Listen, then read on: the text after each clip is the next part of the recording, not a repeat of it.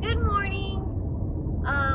It's date day for Jack and I. He is off work today because it's the weekend, and so we decided that we'd go on a little date today. He always lets me choose, so instead of like going to dinner or something, because I didn't want to get a babysitter yet or anything, I am just like addicted to coffee right now, just because like we're not getting the most sleep, but we get good sleep. She only wakes up most of the time once a night. Here and there twice a night, so I can't really complain. But when I'm a sleeper of like 8 to 10 hours, going from 8 to 10 to like 7 or 6 is a lot. So I just really love coffee right now. So we're gonna head to Starbucks and we're gonna splurge a little bit because they're running like 4 drinks for $20. And we were talking about it. We really like Gideon's coffee.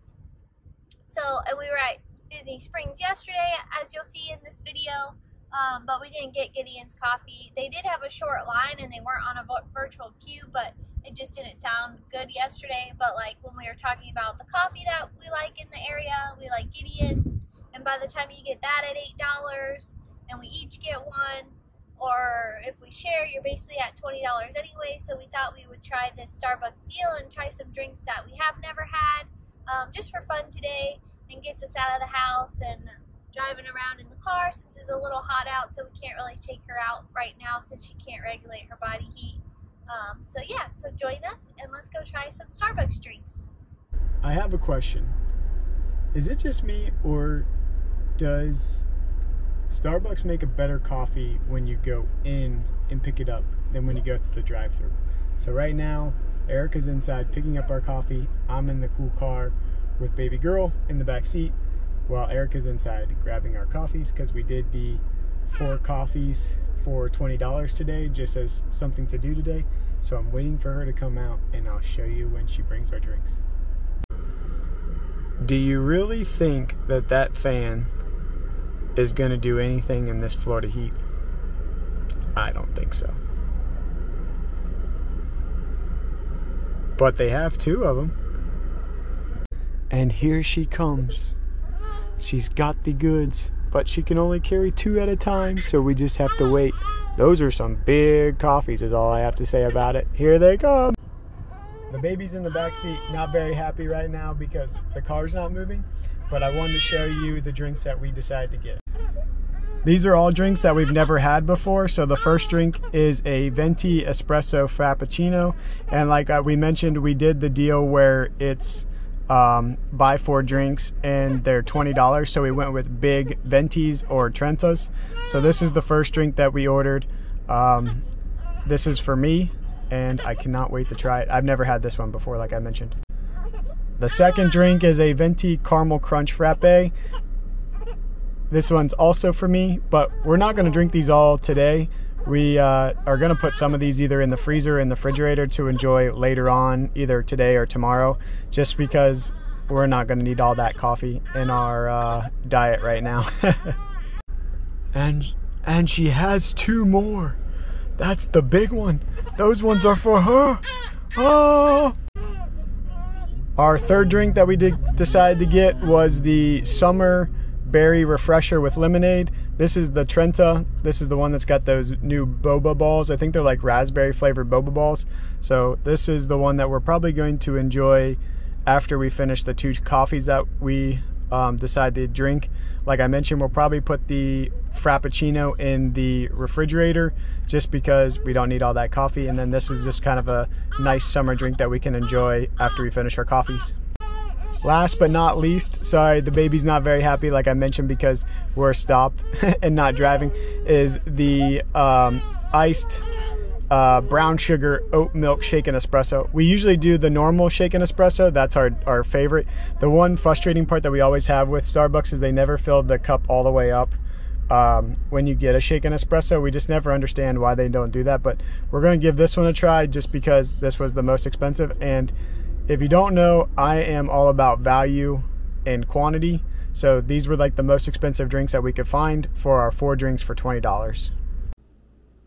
I know Jack said that we would put them in the fridge. We are home now, but this is what happens when you live like 20 minutes from a Starbucks. You end up drinking all of them halfway anyway on your way home. one's your favorite? You first. No, I'm just kidding. My favorite. Okay, we'll put the coffee ones together. Then the lemonade is by itself. I think I like the shaken espresso the best. It's got a way different flavor than the normal espressos. Yeah. So I thought that one tastes. It's like very creamy. Because See, we usually I think it tastes like toasted bread because it's the vanilla espresso with the oat milk. So we normally get the shaken espresso, but instead of doing the classic syrup, we switch it out for vanilla syrup. With just like the 2% milk. Yeah, that's what we normally do. Mm-hmm. Like I mentioned, I like to get like my dollar to go further, so I feel like I'm saving more. But we've heard good things about the brown sugar one, so Right. I was open to try it. So we got the iced brown sugar shaken espresso with oat milk, and that's the one that we like the best. We like the flavor of coffee, so that's the one that we like the best. Now, which one do you like the worst? The what is it? The Speedway coffee. Yeah. So, like I mentioned, we got the espresso, yeah, the espresso frappuccino, and literally first sip took me back to my childhood of stopping into like a 7-Eleven, Speedway, or any other like gas station when you're on the highway and you just need like that slushy icy, like slushy coffee icy. That's exactly what that tastes like. It reminds me because the last time Jack's mom visited us, she always blows my mind of stuff that she wants to eat when she's here. Yeah. And one day we were just driving around and she just really wanted one of those from the gas station, and then I just chuckled because we got it today, but we got like a Starbucks version of just the frozen Speedway coffee. Literally, I'm gonna do a blind taste test and like try them both. Like I almost stopped because we passed. Actually, the Starbucks is in the same like parking lot as a 7-Eleven. I almost went over there just to pick one up, just to see if you could tell the difference. But that's how much that one It's tastes. always good, but it's not. It's never gonna be my go-to or my favorite. So, what's your opinion on the newest Starbucks drink, the summer berry lemonade?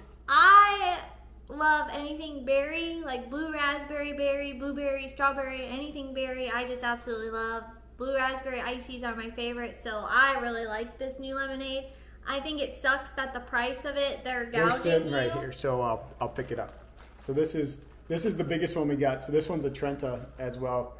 Most of Starbucks drinks only come in ventis, but luckily the lemonades, as I just Mike Wazowski'd Erica. The lemonades and teas come in Trentas. But yeah, so this is the newest drink. No, I really like it. I think if you like lemonade, and I think if you like berry and bobas, like definitely try it. But I don't think the price is there. I think it should be the same price as the other refreshers.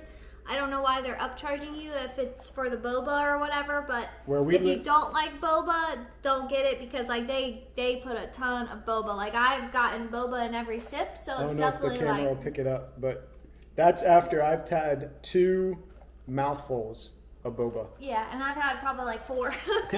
So they definitely fill it with boba. I just don't think $7.45. Yeah, it was over $7. I think it was like $7.50, $7.65. And don't get me wrong, I know it's the largest one that they make, but I'm just not sure if I find that price there for it. But it's delicious, and I'm gonna enjoy it today. Speaking of price, I have to say it. I'm going to pick it up, so I'm going to skim over here. And I drank half of it. But this is that espresso frappe. This is $7.20 for the same thing you can buy inside of a gas station. Which I just don't understand because there's nothing to it besides one shot of espresso and basically milk. Right. So I'm not sure why that one still like is more expensive than a normal like the caramel ribbon crunch frappuccino. But I'm not their pricing person, so. And this is why we make coffee at home. Yes, but since it's date day, we splurged, and I told Jack, I was like, I know that it's a lot of money because it's $20, and we could probably go get something better, but I just really wanted coffee today, and we just splurged on 4 drinks just for fun, and now we can drink on them all day and get bad caffeine headaches. By the looks of it, we've already put a dent in it, even though I said, oh, we're going to put them in the freezer or the refrigerator for later. Yeah. Yeah, that's not going to happen. At least we got 1 lemonade. I'm in charge of making an early dinner, late lunch, and I wanted to show you what I'm making. First, I'm making grilled chicken, and to make our chicken, I usually brine our chicken breast in a saltwater bath for about 30 minutes. It just helps the chicken stay moist while I grill it. And we usually grill our chicken for about 32 minutes, 16 on each side. And that usually gets our chicken on medium heat on our grill. And that usually gets our chicken to a perfect temperature. I take the chicken out of the brine or the water bath with salt. And then just to season ours, we just use this Lowry garlic salt. That's all I do to flavor our chicken, because we usually use barbecue sauce or wing sauce or something else to dip our chicken into. I have the chicken on the grill, and now what I'm going to do is I'm going to make some bacon. This is Hormel Black Label maple flavored bacon. What we normally do is actually make some what we call roly-polies. So ultimately what it is just grilled chicken with bacon. Sometimes we have avocados, and we put them up in like a wrap. We just picked up some of these like keto friendly wraps. They're like street taco sized, and I can show you those once I get those out of the cupboard. But now I'm gonna put the bacon in my pan while I got the chicken going outside, because these should end up cooking at the same time, and then we can have our dinner all together. I have my bacon working in the pan now. I usually just throw all the bacon in there, and as it cooks up, I just move it around. I have it on medium heat. We also have these Guerrero zero net carb kind of tortillas. This is our Chipotle flavor. We saw these, Erica picked them up at the grocery store.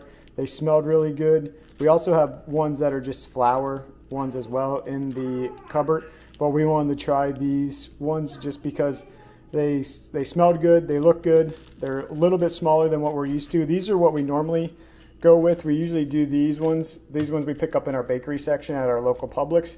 And these are sun-dried tomatoes, and these are our absolute favorite ones.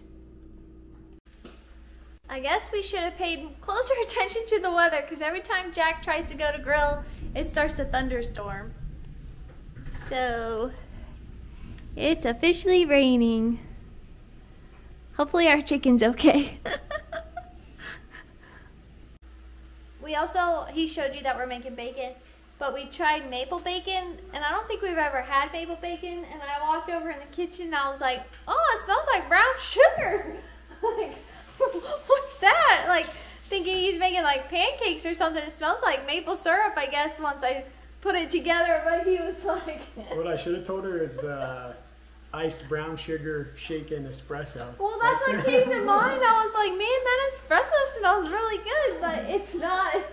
It's the maple bacon. I forgot we bought maple bacon, so I wanted to see how this tastes, because it's a really strong maple smell. I don't know if it's going to taste the best with this chicken. Yeah, I don't know if it, but oh well, we tried it. Pancakes tomorrow. Let's just say that flavored bacon does not cook up the same as normal bacon. No judgments here, but this bacon did not turn out the way I was expecting it to turn out. And my pan got the worst of it. And the chicken is done. Are you ready to eat? Oh yeah. I'm a little nervous about this bacon. I would honestly never buy it again, because it just does not smell very good. The maple, I don't think I like the smell. Oh well. It doesn't taste like maple, but I also burnt it. We've been really into like salad kits lately. I usually just try to make salads and just make them like meaty on our own. Like I'll buy like carrots and kale and lettuce and stuff. But we were getting burnt out of those, so we started buying some salad kits the last 2 weeks. This week we're with the Fresh Express, and this one is the avocado Caesar. Last week we did the Taylor Farms, and those have some really good ones, but we're going to try this one today, and I'm going to mix it up, and we'll probably put it in with our wraps too, because we tried this one yesterday, And it's kind of got like a Mexican flavor, so I think it might be good in our wraps as well as like a side salad. And the bacon didn't work out for us, so. Luckily, the bacon at least tastes like normal bacon, but the aroma for it, I'm not a fan. They're upcharging you for maple bacon that's not maple bacon. I don't know. I like the Applewood bacon better, I think, but I don't think I would buy the maple again. But luckily, it tastes normal. Don't taste like. He's all like upset about the pan. And dinner is served. If you want to add a little extra flavor, I always either use this, I don't know, Chipotle hot sauce, but I like the Tabasco one better. Mmm. Oh yeah.